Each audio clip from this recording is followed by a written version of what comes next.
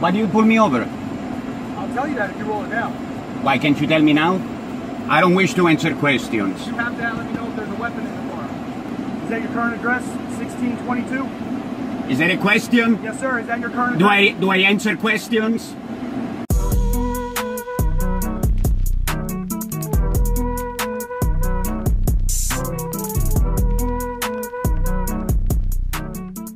This is so bad on so many levels. In today's video, Auditor from Clear Lake Community Watch drove past a traffic stop conducted by Harris County Sheriff's Office and yelled anti-police remarks along with some profanity. One of the officers abandoned the traffic stop and ran into his car to follow, let's say, Mr. Auditor to make it easier. After cutting up to him, the officer used his lights to pull him over and Mr. Auditor immediately pulled into a gas station nearby. But before moving on to the video, don't forget to support us by subscribing to the channel, smash the like button and leave a comment with your opinion to keep the conversation going.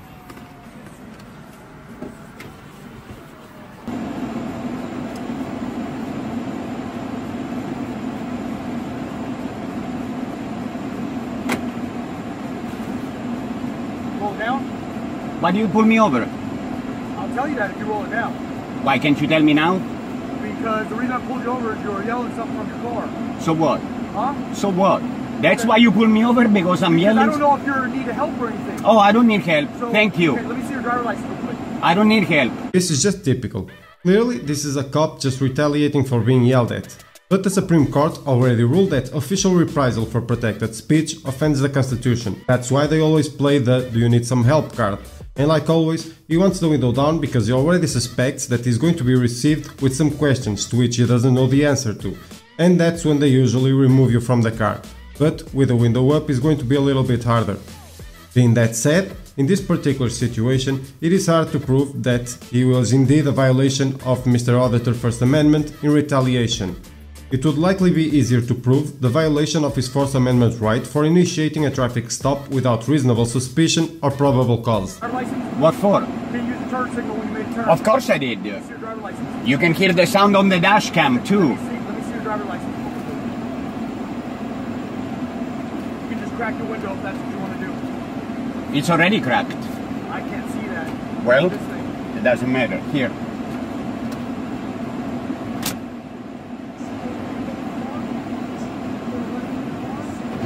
I don't wish to answer questions. You have to let me know if there's a weapon in the car. Did you not take the class? I did. Did they tell you you have to tell them? When you demand identification, I have to display this. That's what they told me in the class, that's what the law says. The officer wants to take the weapon. And actually, if I don't display, there's really not much you can do because there is no penalty attached to that. I have to carry this if I'm carrying this. Are you carrying? I don't answer questions. Okay, so if you have a weapon in the car, then what? You got one on your hip. So what? Mr. Auditor is carrying a holstered firearm in his right hip and only displays his license to carry and his driver's license as asked by the deputy, but refuses to answer to the deputy's questions about if he is carrying the handgun in the car. According to the Texas Penal Code, in less words, if a license holder is carrying a handgun, he shall display both the driver's license and the license holder handgun license. The statute does not require the LTC owner to present his handgun or verbally affirm that he is indeed carrying. Presenting the documents, it's all that is required to do by law. Do I smell alcohol in your breath? No, you don't. How do I know? Because you can't smell my I breath? can smell something coming Oh, out. really? Let's see. Let me do some field sobriety. I don't think so. Okay.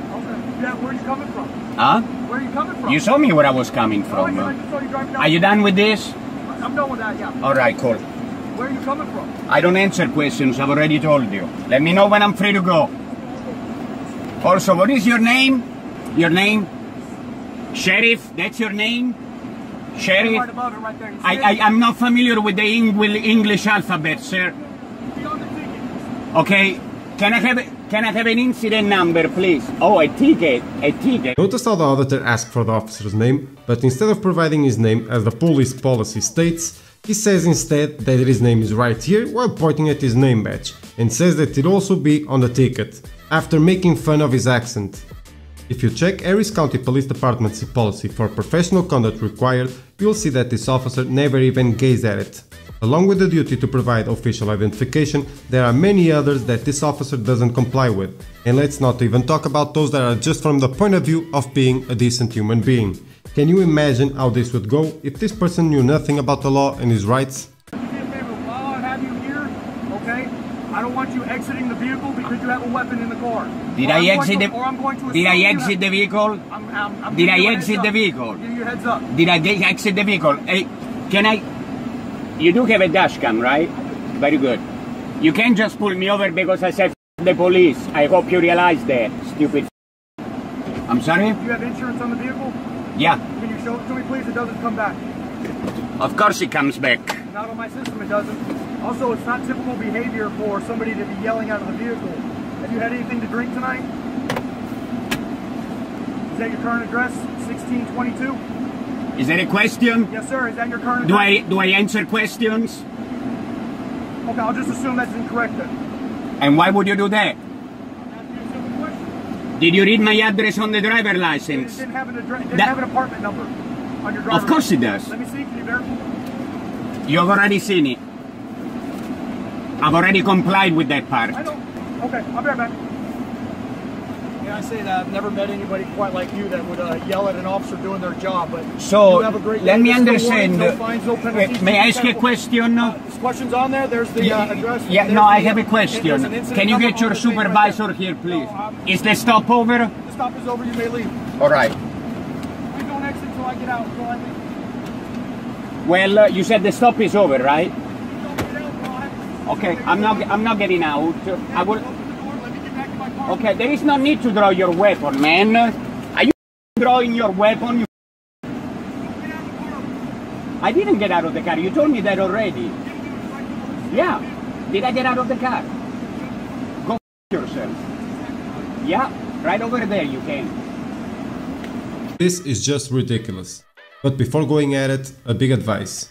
If you are dealing with a cop like this, a power trip junkie with low IQ, happy to draw, don't ever turn your back to him like this, or you are taking a serious risk. Just record him as calm as possible. And now, what the hell is this? Now he can't exit his vehicle while the cop is still there? And what if the cop decides to stay, let's say, 10 minutes more? And let's peel a layer off. Why is the cop so worried? Maybe because he knows that he was acting up as a tyrant, just wanting to exert his power. A warning? A warning? For what? Failed to signal with turn indicator within 100 feet. Drew the weapon on me. He drew the gun.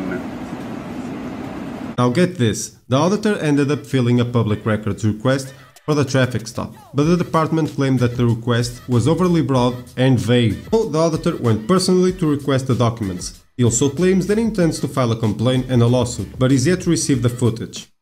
So, in this interaction, we give the officer a 0 from 1 to 10 for not knowing the law or his job, or in the worst case, for knowing the law and trying to rule with his ego.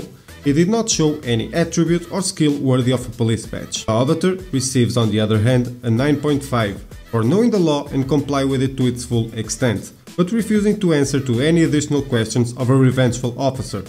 The only remarks we can make is on the profanity used towards the cops in the beginning and the fact that he turned his back to an officer very quickly when the sapiens cop had already drew his gun. Hope you liked the video, subscribe for more content and leave a comment with your opinion to keep the conversation going.